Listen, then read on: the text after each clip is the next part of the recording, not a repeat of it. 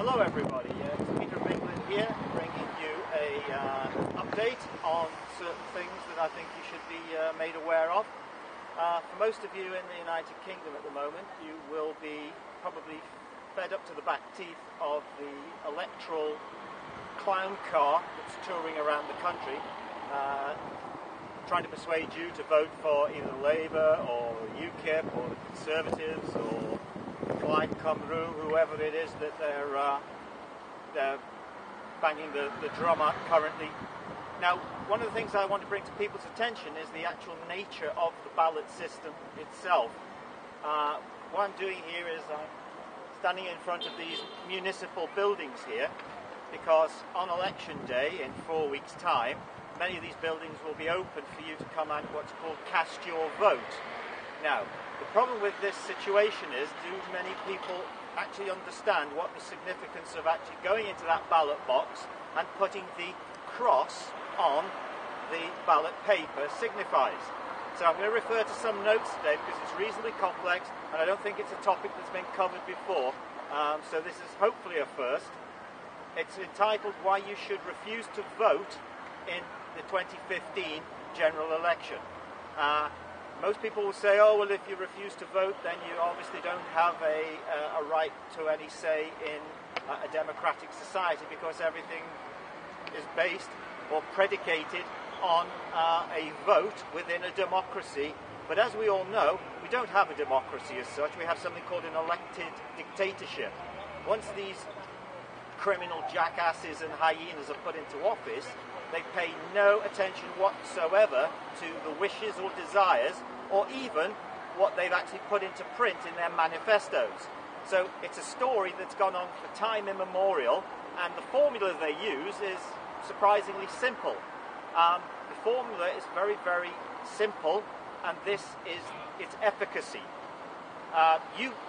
Many of the voters think that parliamentarians are dumb and that you're the smart one. However, what the parliamentarians are doing really is just helping you along and allowing you to do all the work.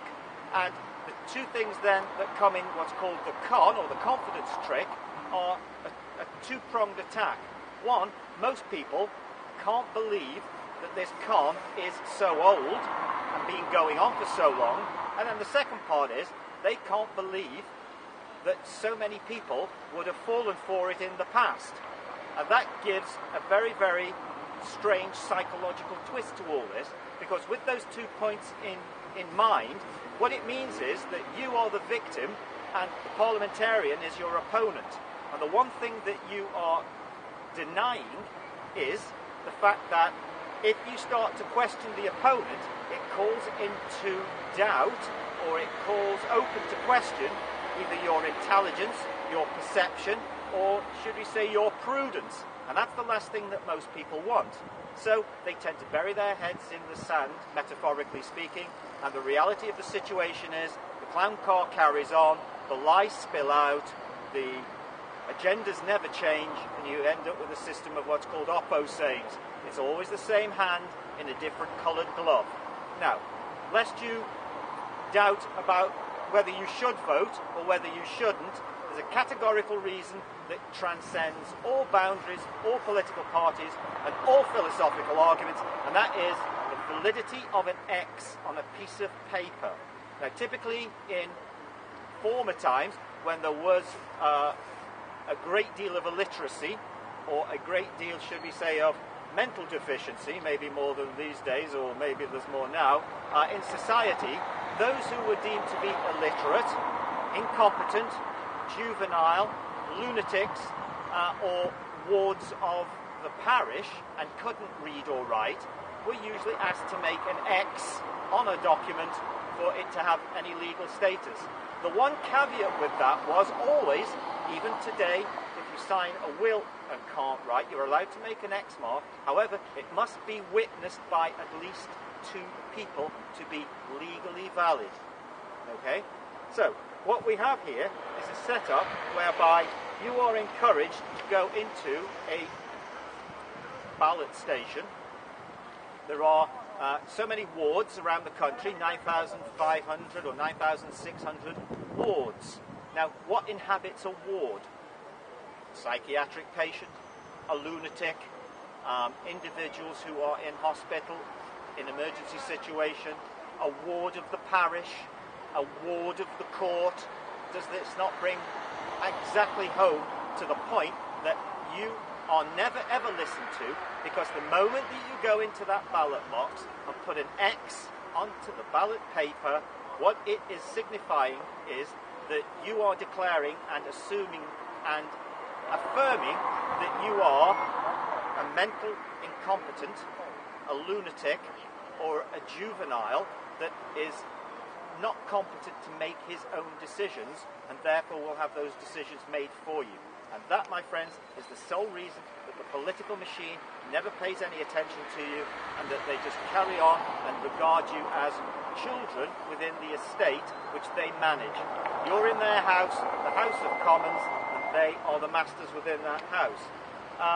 So, just to round off, referring to my notes here, the other thing that you should be aware of is a double up to the fact that the cross, or the X mark, is an invalidation of any rights that you might claim, not a confirmation of them, is something called chiasmus, C-H-I-A-S-M-U-S,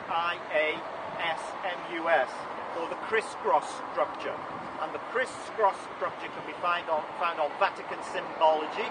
And what it does is, in its classical application, chiasmos, or in Latin chi-rho, would have been used for structures that do not repeat the same words and phrases, but invert a sentence's grammatical structure or ideas. So that's further confirmation, if you need it, that coming up on the general election 2015, do not put a mark on a ballot paper apart from putting a reject on it. Putting of the cross on it gets you nowhere, because the government, the Whitehalls, or the hand within the glove takes no notice whatsoever. So, there's no argument about it.